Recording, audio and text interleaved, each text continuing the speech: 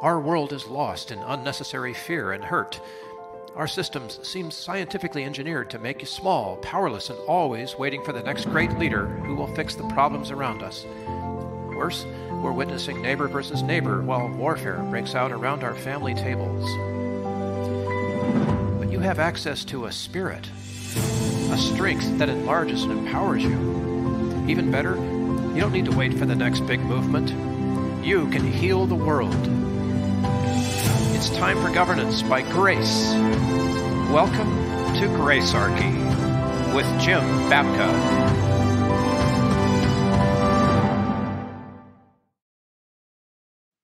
You know, Jim, I just got to say right up front, well, maybe I should tell everybody, Jim's working on these next few episodes for quite a while, and like maybe a lifetime. No pressure there. But here's the thing. Jim knows a lot of stuff that he's going to be sharing with me for the first time. And I think the most effective way to do this, because it could be like, 4 or 5 parts by the time we're all done, is for me to play the audience, basically, and for Professor Babka to join us in the room and explain over the course. That's 2 episodes in a row that you've given me some high elevated title. Man, somebody's got to do it, and our listeners aren't. Next episode, I'm coming with a clerical collar. You watch. Okay, I will. That's your promise, people. Maybe I'll get out my Nehru jacket. Oh man, yes. So anyway, I propose to look. If I play the audience, basically, because there is so much about what you're going to share that is going to be new to me too, and just sort of resonate for what it is that you're saying. Ask questions when I'm lost. We'll go through the material and then see if that works as more of a classroom environment, rather than a couple of guys, podcasting together. Okay. Should we tell them what we're going to talk about, though? I saved that one for you, my friend. Okay. I want to talk about conspiracy theory. It is a place where angels fear to tread. To go out and start to begin to talk about the existence of conspiracy theories, the importance of conspiracy theories, and why you should take some conspiracy theories seriously. Yeah, this makes sense to me because we are overwhelmed, as a civilization now. Yeah, we haven't really known which direction is up, and events of late have maybe calling certain things into question. How's that? Okay, and events of late. So let's put a calendar mark on this, because it is December of 2023 in America. Yes. And you can, if you're listening, watching this, just take your own timeline and put us in that moment, and you'll have the context that Jim wants to speak to you about today.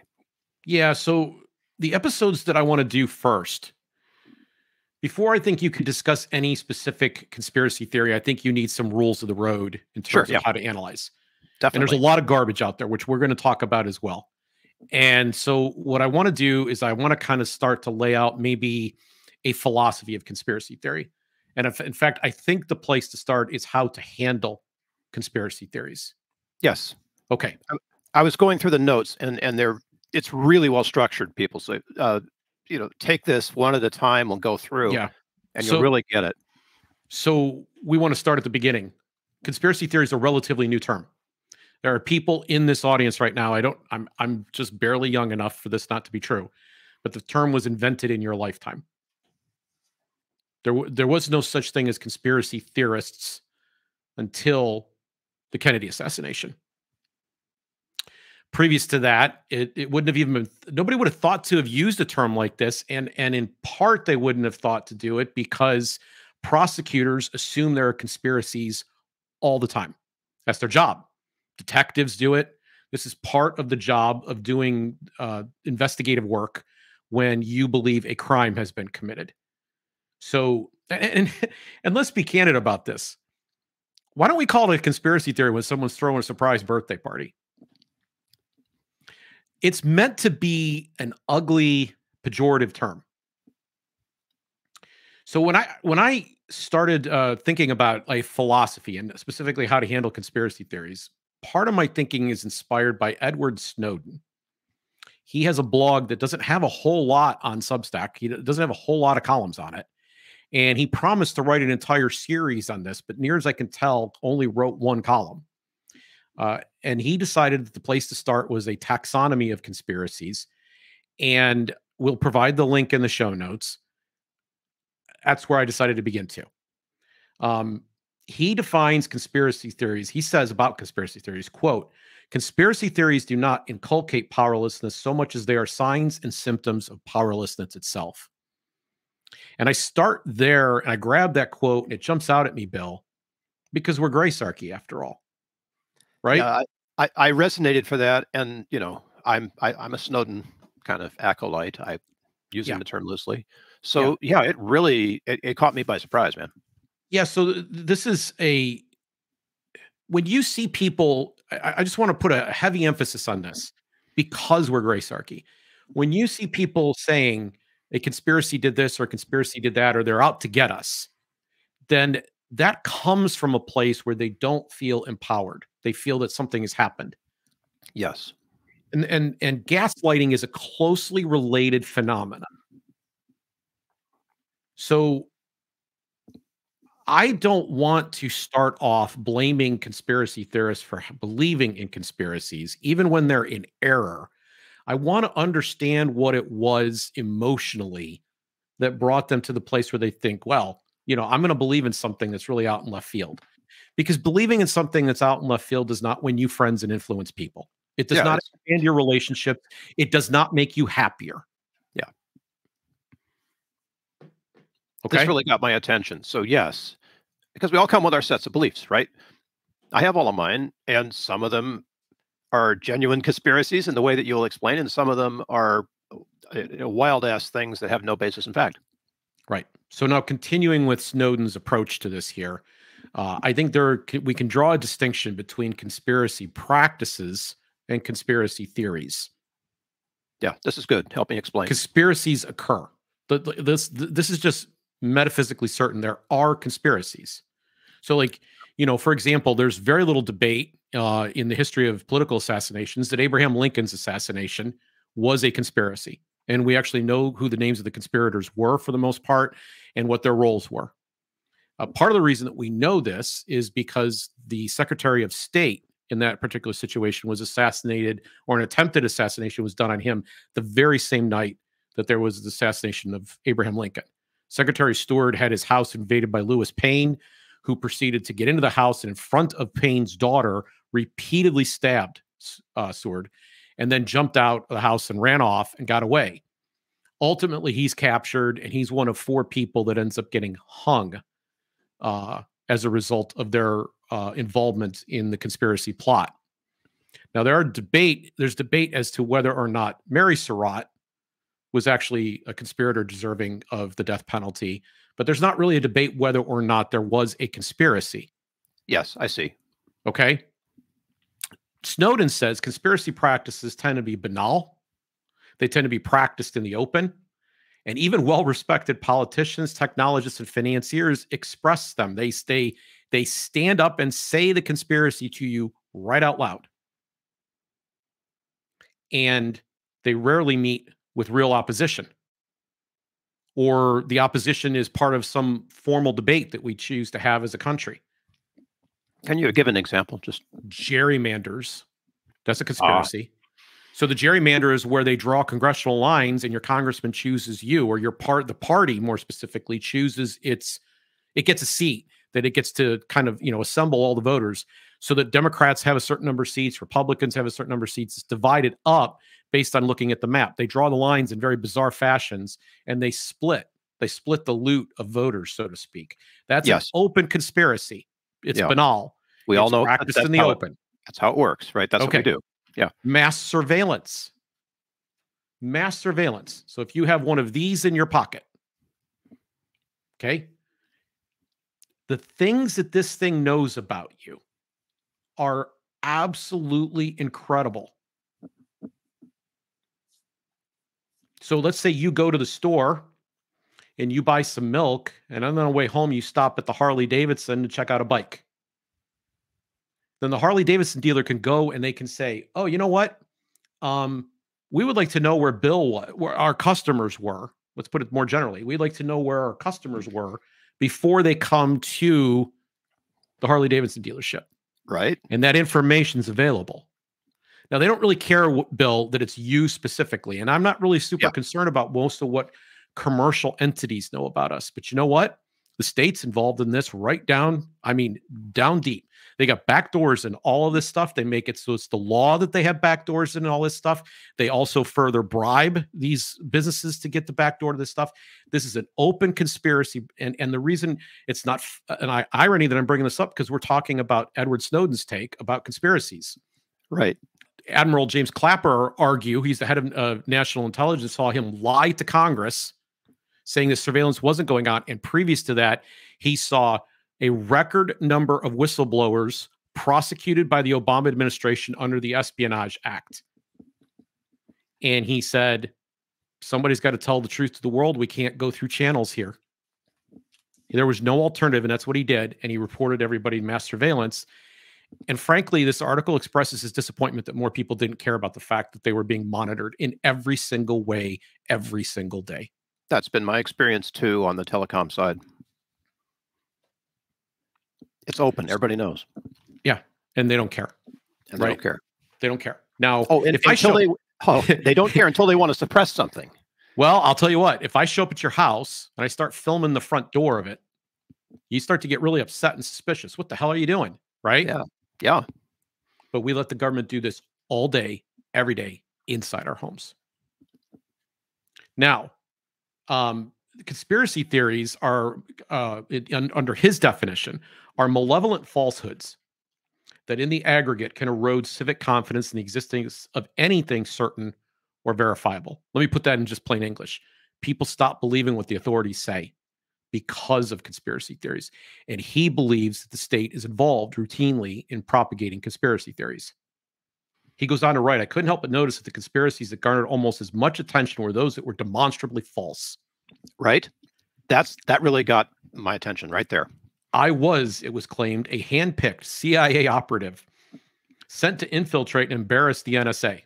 And by the way, this is the kind of stuff that the establishment people were like whispering. They weren't saying loud, they were whispering it. You know, he went to China. He went to China. Did you notice how he fled to China? He must be with the Chinese. Oh, wait, he's in Russia now. He's with Putin. Yes, it's a Russian plot, right?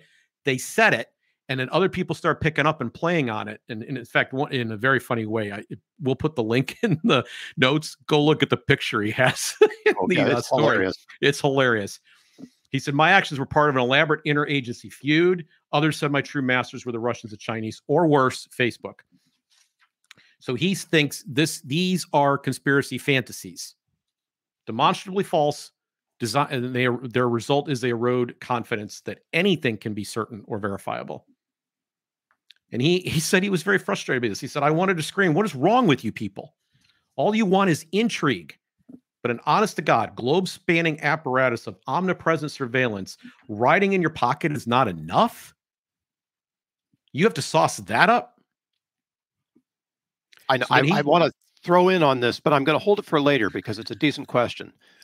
So just note that this moment, I have a question. If you're listening, you have the same one. Go ahead. No, let's do it. Let's do it right now. Truth doesn't sell, Jim. I'm running a media empire here. I can't print the truth. Nobody will buy from me. Well, and it's not just the people. This is actually a human trait that he's describing as well. It's not just the media that's doing this. It's all kinds of people who need to sauce the thing up. I was keeping it third party. I didn't want to point fingers. Well, and I want to, it's interesting because when something happens and you start to discuss these conspiracies, and there's a real conspiracy that's actually happening. It's a conspiracy practice, not a theory. Yeah. People almost always want to go to motive. They want the details of how it went down, and you may not have all those details.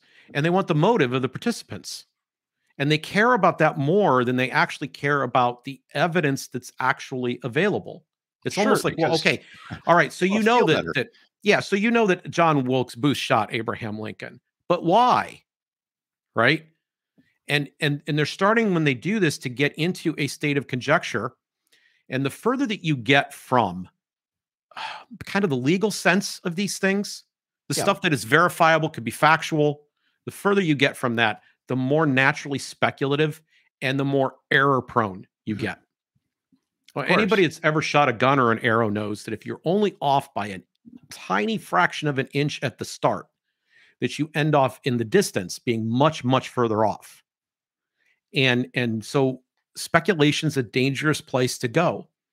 And as we discuss on this show in the future, the actual conspiracies, I will be at pains to avoid getting into speculation, particularly when I have not said up front, I'm speculating. I don't know.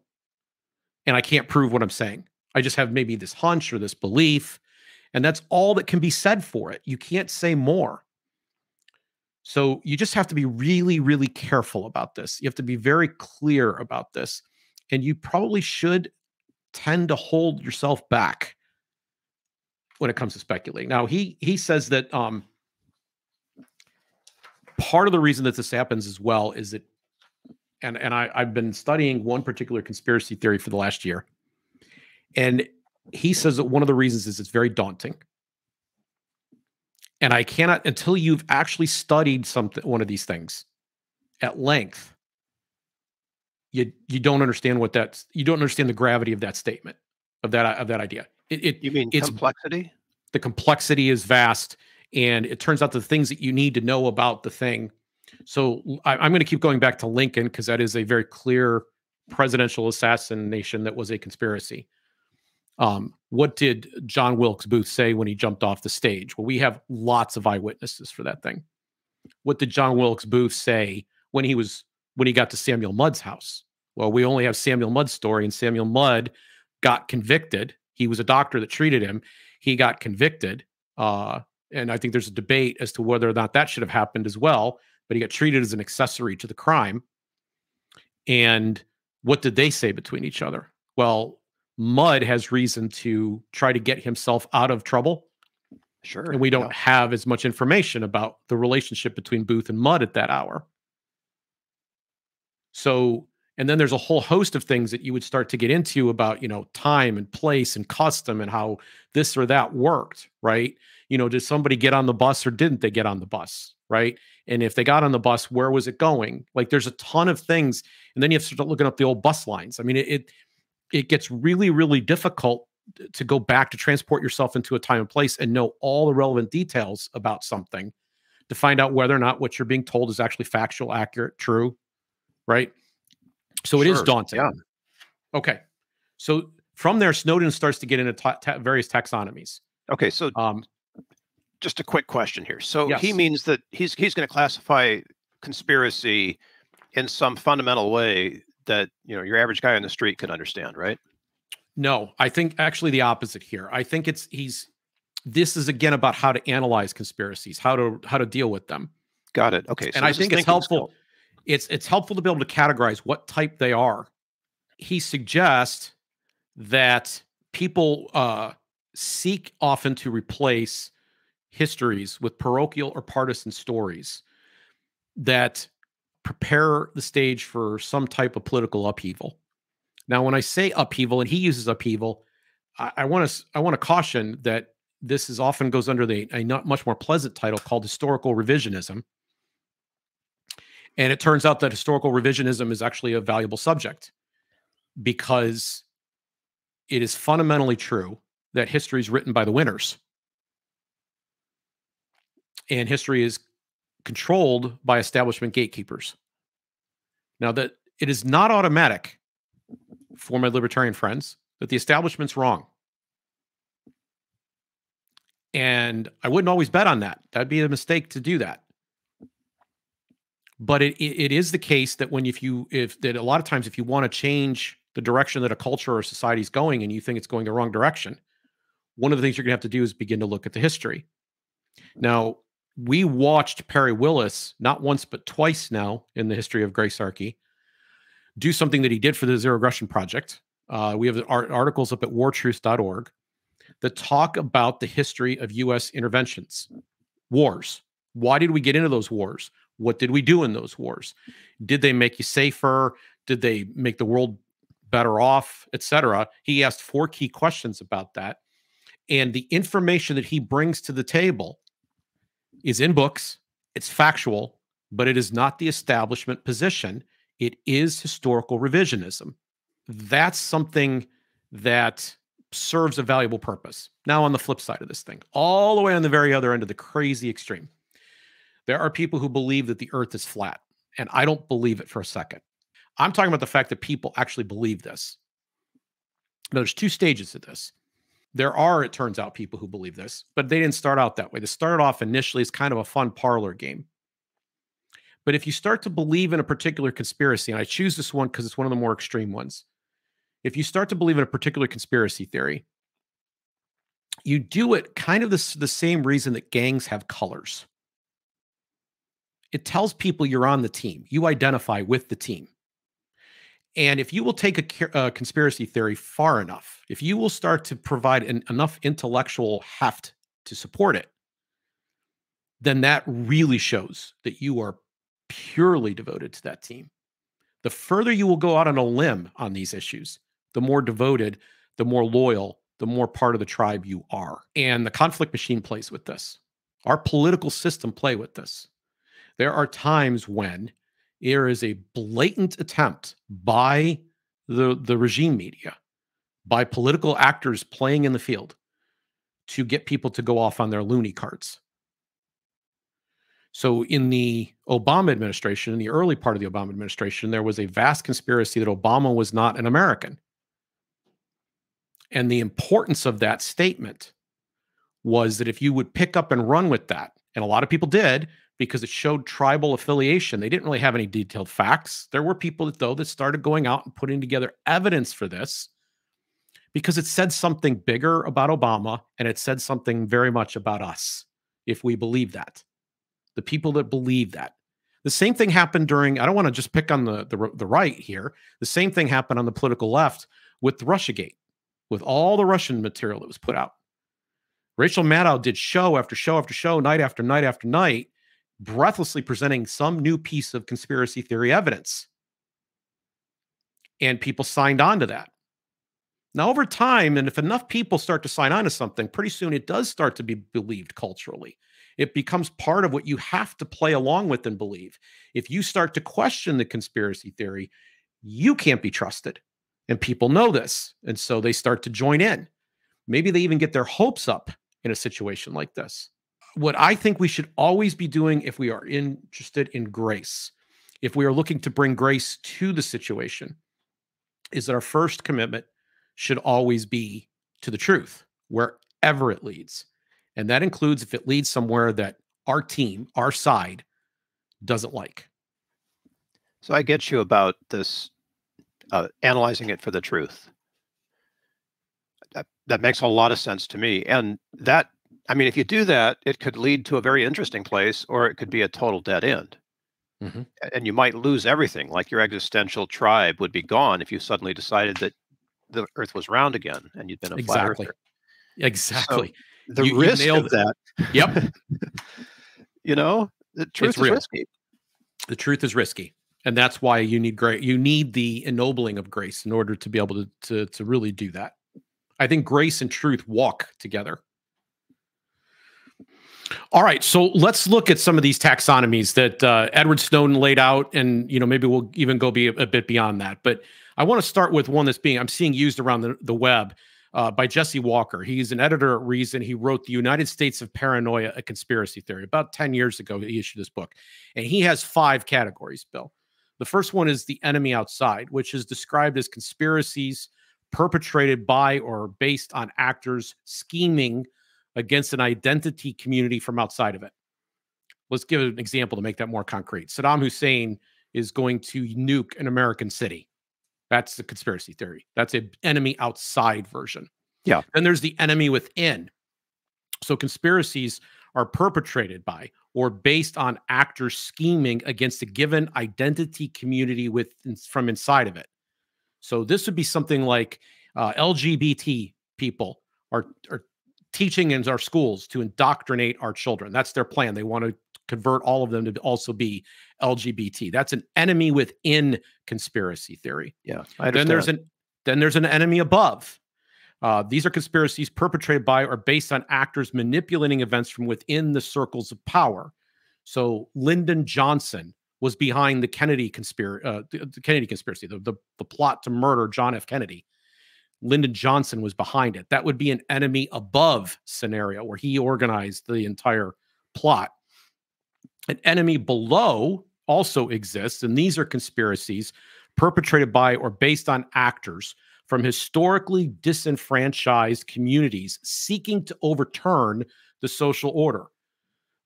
This could be the riots in 2020 that were allegedly the result of Black Lives Matter. Black Lives Matter endorsed these riots. Yeah. Okay, that would be one.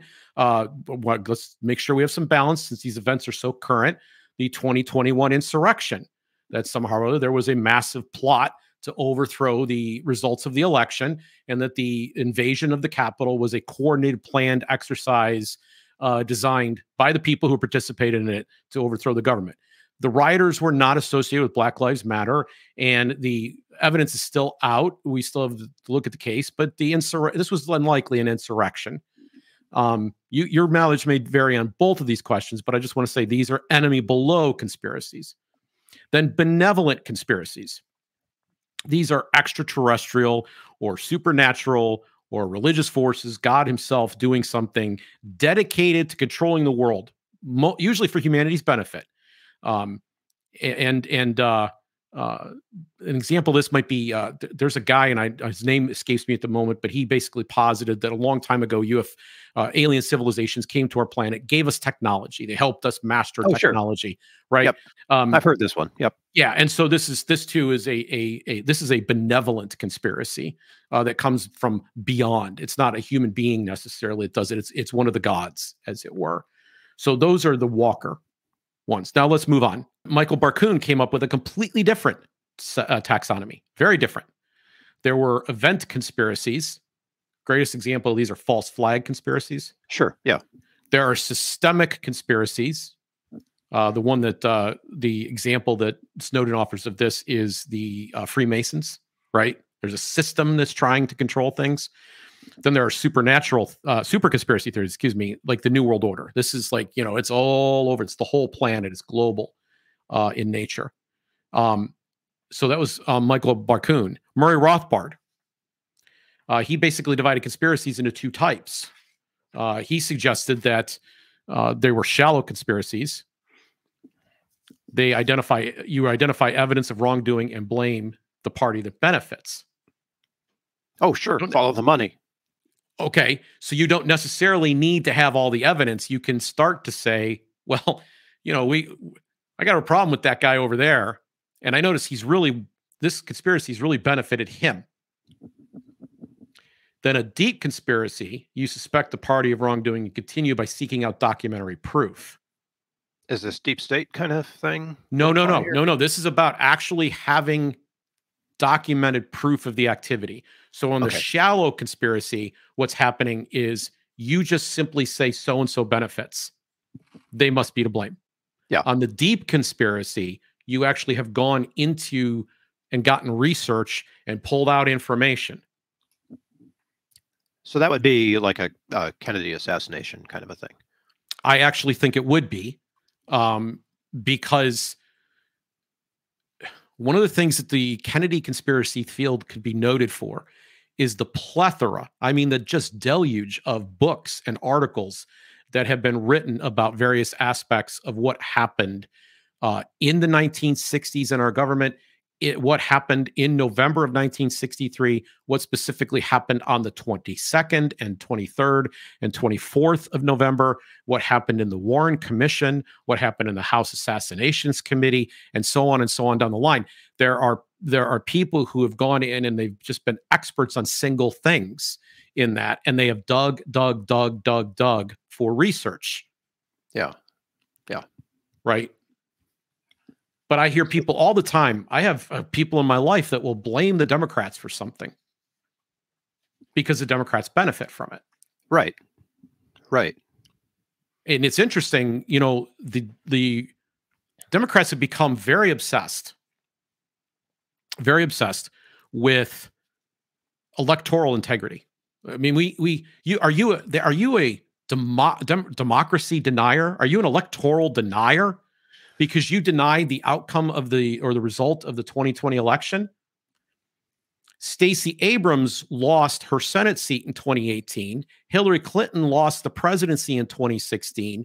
And after both events, those candidates made specific election denial statements. Stacey Abrams was convinced her election had been stolen from her, and the Democratic Party was all for it. Now, I recognize 2018 is ancient history. We weren't even a thought, a gleam in our father's eye back then, right? I mean, it's so long ago that we can't possibly remember it, but we can all remember 2020 and 2021 when Donald Trump was denying. So these are surface conspiracies. We see that one side benefit and we think, well, they must have cheated. Now, I'm with you on that. I'm with you on that. Go ahead. We have how many different ways of typing a conspiracy? 1, 2, 3, 4, 5. We have 3. I've got 3 of them. We have Jesse's got 5. Michael Barkoon has 3, and Murray has 2. Okay, so boil it down for us, and let's. Well, it's funny because Edward Snowden had his own version of looking at all of this. Right? Yeah, his was simpler. And he said he wasn't sure that any mode of classification could adequately address the alternate depending nature of conspiracies. Yep. Right.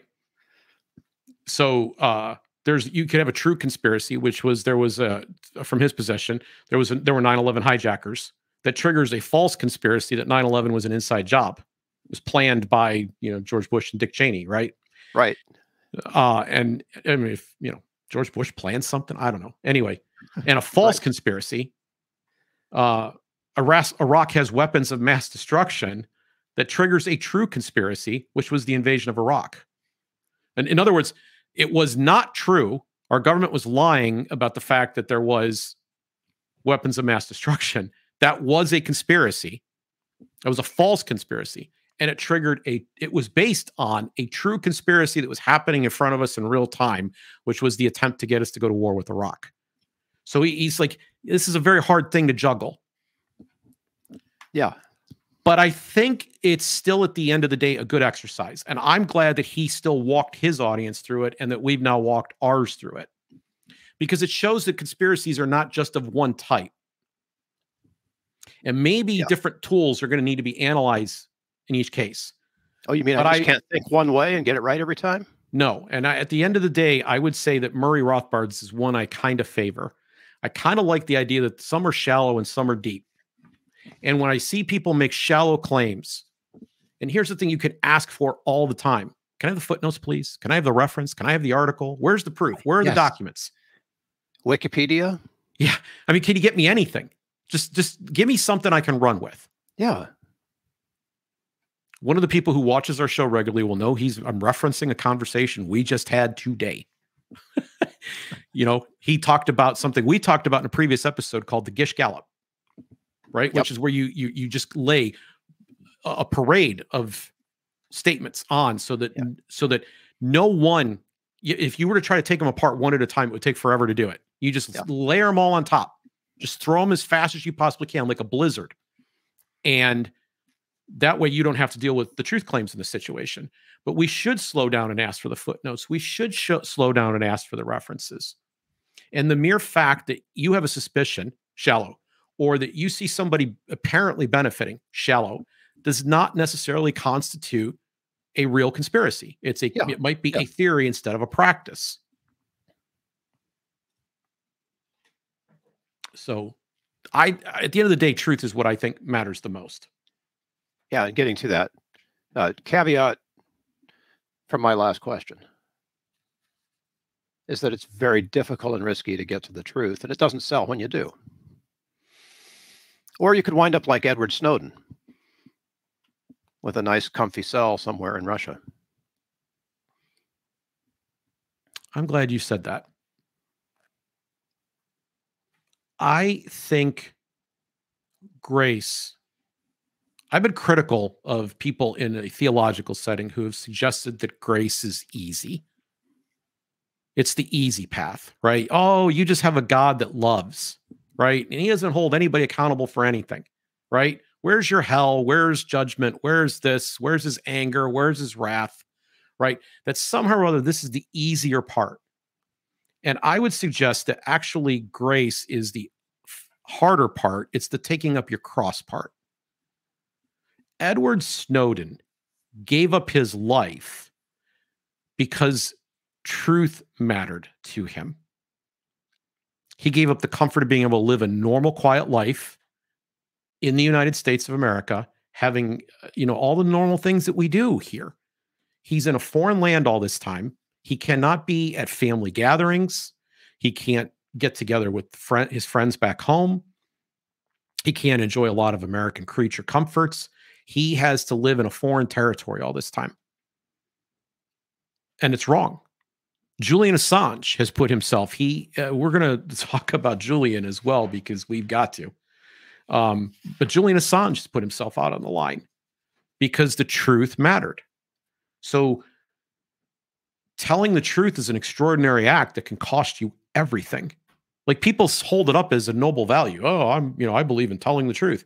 But do you really? If you were called upon to do it and you knew it was going to cost you something big, would you still tell the truth? And I think it requires a state of grace to be able to do that.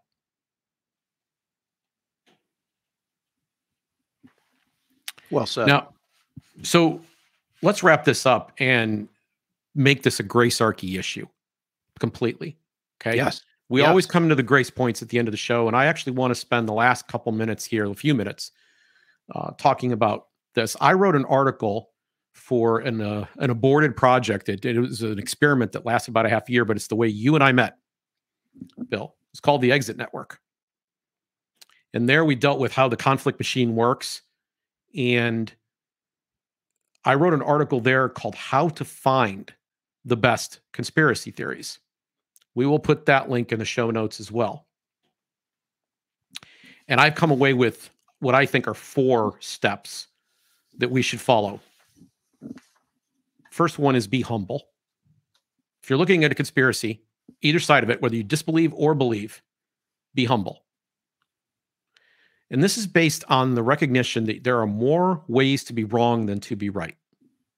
Yes, a very important point. There are more ways to be wrong than to be right. Right is a narrow path. Wrong is broad and goes many different directions. Knowledge itself is hard to, we have a lot of resources to gain knowledge, but it's still to get us to the bottom of something, to really, really know it is hard, while error is incredibly easy to do. You can just make a guess, right? Anybody with a fart can go any direction they want, right? To really study, to really know something takes time, takes effort. Uncovering the truth is a practice and a responsibility. I like legal practice. Like you have to learn. It takes practice. You actually have to work at it to get better at discerning the truth. Okay, and I'm going to put you on the spot here. Sure. I'm going to be maybe putting me on the spot because I'm going to violate the legal rule of asking a question to which I don't necessarily know the answer. No, this was not scripted in advance. Oh, gosh, I hope I get the answer right. Have I, more than once, multiple times, have I said to you, I'm not ready to discuss X or Y on this show? Oh, absolutely. The audience doesn't know about all the back end that goes on with this, but we will literally never go live. Is literally the right word to use there? Yeah, I think it is. Until we're ready. Until we're ready. Yeah. That is so important right now because, in terms of broadcast, of which we are a very small but tiny part, there's an ethical responsibility. Mm-hmm. And I feel that to keenly. Speak the truth. I feel it keenly. So I come to these situations, there's this phenomenon, I believe it's called Dunning-Kruger, but I would explain it this way. You go up this slope of knowledge. And at the very beginning, it's when you're first learning a new subject, it's really steep. You're like, man, I'm learning so much about this. I'm going to lick this thing. And you start to get your own ideas and hypotheses about how it's all going to work. And you're just convinced you know what you're talking about. And then right when you go to test those things, if you go to that step, because not everybody gets there, and you test that and you start to look over the precipice and you realize that there is a huge valley, and you go right back down because you suddenly realize you don't know much at all. So I was, like everybody else was, once much younger than I am now, and thought I knew more than what I actually knew. And I wouldn't have been in a position 20, 25 years ago to sit behind a mic and do what I do now. Could not have done it. I might have thought I could, but I hadn't done enough homework yet. And I had a conversation months ago, maybe a year ago, with somebody who was still in their 20s. And they're like, I don't know how to get to the point where you know all the things that you know. Like I'm trying to figure out how to do that. And I'm like, it's time. It's time. You can't, there's to some degree, this cannot be cheated. I mean, you can study hard on a given subject, but to develop a breadth of information, you actually have to do the homework, and it's going to just take time. Yep. Years. Okay. But let's get back to this idea about humility specifically. And that is, our legal system requires a presumption of innocence and a unanimous verdict for this very reason. Because error is easy and truth is hard. Guessing is easy. Study is hard. Scientists use double-blind trials, peer review, and statistical analysis. They pretend to do the same things, by the way, when they do their job wrong. But all kidding aside, this is what they're supposed to do. And all of these are designed to squeeze out error because error is contaminating everything. Yeah. You need to have sustainable evidence that can be repeated. Okay. So now when it comes to conspiracy theories, presume innocence, particularly for the side you don't like. That's the grace point for this one. Be humble, presume innocence. Hold your conspiracy theory very loosely and provisionally until you have sufficient actual evidence to make the claim. Number 2, you should recognize that you have a bias. Oh, sure. Absolutely. Just like okay, you start to learn stuff and all of a sudden you think you know it all. We're right back to where we started. Conspiracy theories are frequently a form of therapy, really, for the frustrated and the powerless. And they seem to conform, this is an odd coincidence, to just how terrible one's enemies are. Did you know that how bad those Republicans are? How terrible those Republicans are? Why, just the other day they did this, right? Right. And the conspiracy theories tend to prove they were as awful as we thought they were. These arguments tend to get a little bit circular. It goes something like this. It appears something evil has happened, and only someone as bad as my enemy would do something so heinous. Therefore, my enemy must be responsible. Yep. Try that one in a court of law. I saw this phrase. I do not know where I got it. I wish I could attribute it to the person that I got it from, but I had to write. But I did write it down in time. At least I got the phrase. I would call this a morality legend. Ha. Any parents listening here? Any parents in the room right now? Does this work with you when your kid comes? Bobby did this terrible thing. Yes. Your brother wouldn't do that, would he? Well, you're right. We see this in personal relationships. You'll hear someone say something like, Bob meant to harm me. He would sell out his mother. Right. And if the thing is that one of the other things that comes with age, you live long enough, you start to recognize Bob wasn't thinking about you when he messed you up. You weren't on his radar at all. Bob was obsessed with his own problems, trying to figure out his own situation, pursuing his own happiness. Imagine that. Yeah. And yeah. Okay. So what he did ended up hurting you, but you're making a federal crime like you lay awake at night. I used to have somebody a long time ago who used to say, you lay awake at night trying to think of ways to, torture me. And I said, I was a teenager at the time. I said, I don't think about you at all. Right. So causation and intention are both hard to prove. And if you don't believe me, ask a scientist, ask a prosecutor. And your inherent bias makes you vulnerable to making unjust accusations about real people with real lives and their family. The grace point here is check your judgment at the door. Yes. Recognize you have a bias, but let's do one other thing. Let's take that recognition now to step 3, which is the steel man. And we have talked about steel manning a lot in this podcast. This is a grace practice. Now, a steel man argument is the opposite of a straw man argument. And I am one of the people in the world right now who is dedicated to spreading the concept of steel manning. I discovered this a couple of years ago. Other people were using it, and I was like, this is a term that needs to get widespread currency. Everybody needs to understand what it is to steel man, and they need to start doing it. Yeah. Yeah. Don't straw man other people's arguments. And the way that works is you put the easiest to defeat words in your opponent's mouth, and then you light them on fire in front of everybody. You take the weakest, smallest arguments and you defeat them. Yeah. Okay. What you do instead is try to find out what they would actually say, because they're going to tend to give you what they believe are their best arguments. And in fact, even amongst the people that argue, ignore the weaker ones and go to the stronger ones. Go to the people that put forth the very best arguments. Yeah. And then refute those. And you want to do the same thing in a conspiracy context. You don't want to present something that you have not taken the time to figure out. Hey, wait a minute. What's the best argument against this? Okay. I have to tell you, in looking at conspiracies themselves and wanting to discuss them here and helping people see how to do this, I have to tell you, we always have a clock.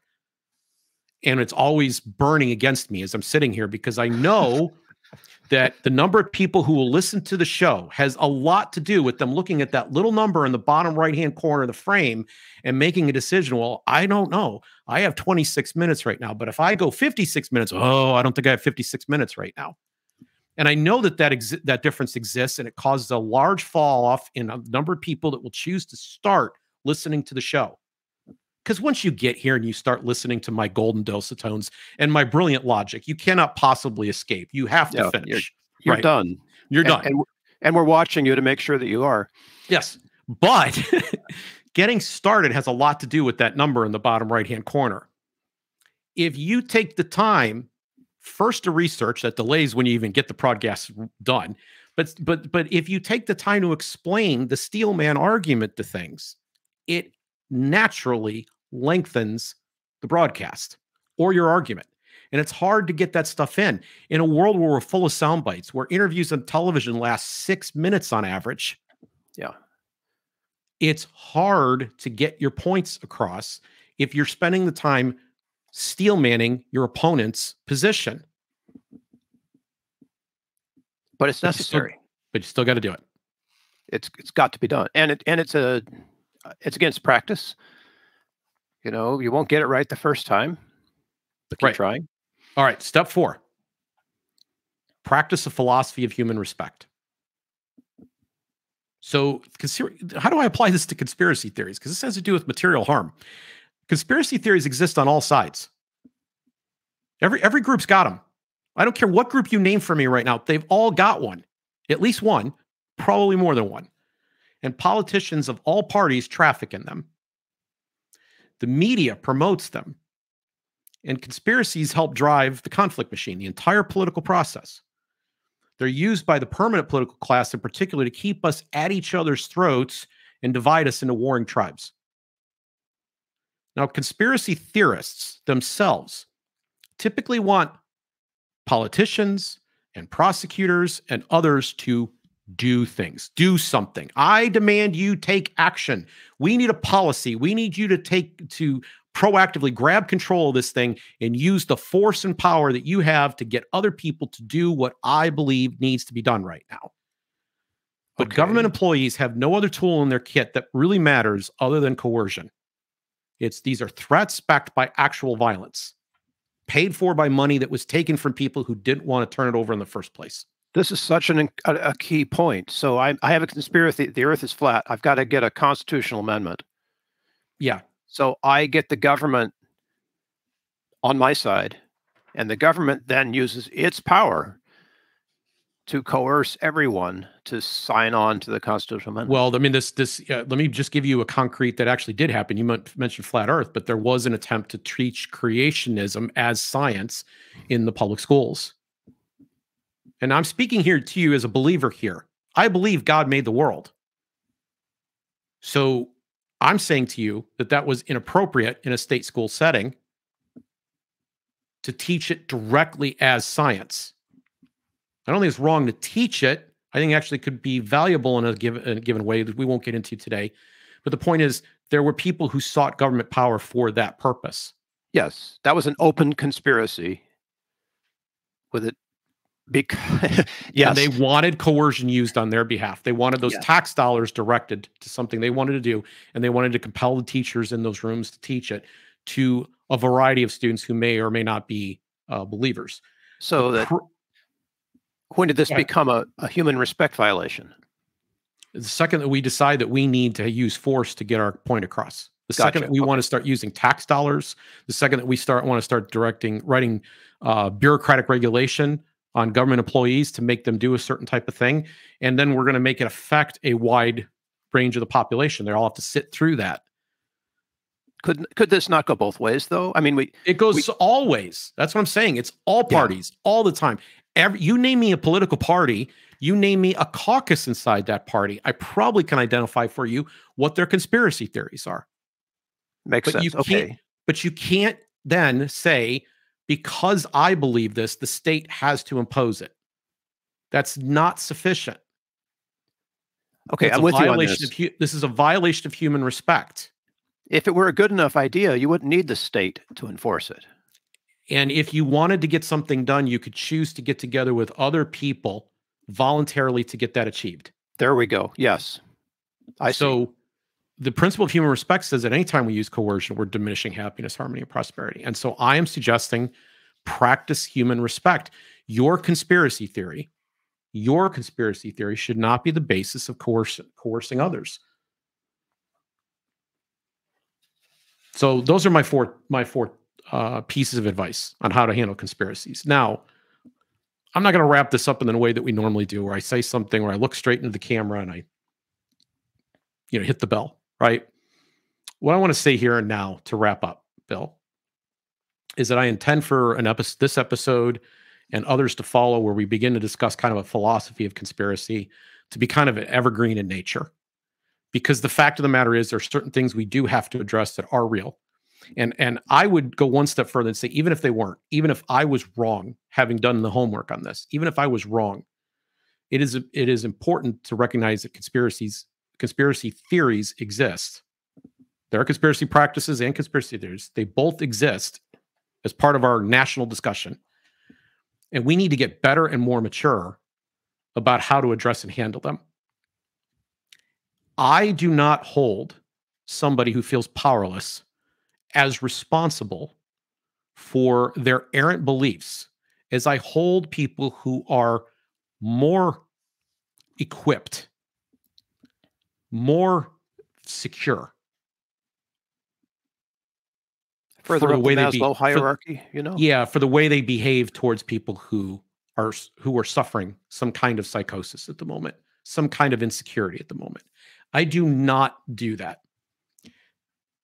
Moreover, I have noticed that people who tend to poo-poo conspiracy theories the most, I'm only talking about one slice of people here, the people who mock and ridicule them the most are mean, capricious, and psychologizing. They look at other people and they start making assumptions about their character, their mental abilities, and a whole bunch of other things.